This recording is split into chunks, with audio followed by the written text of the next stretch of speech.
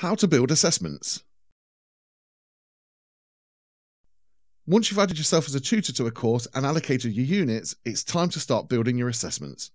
Because each course assesses in different ways, we need to create these assessments ourselves. To do this, choose the correct course from the My Student Groups tab on the ProMonitor homepage. From the course data entry mode, where the pages are purple, click your course code link, and this will take you to the course setup mode, where the pages are brown. Click on Course Structure and then Maintain Assessments. This is where you'll create your assessments against the units you've allocated previously. You can have multiple assessments for each one of your units.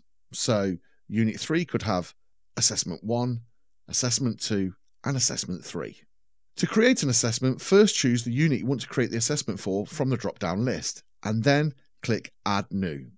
Give your assessment a code and a title, and choose the type of assessment you want from the drop-down. For example, an essay, observation, or a product. Click Save, and this assessment will be added to the unit.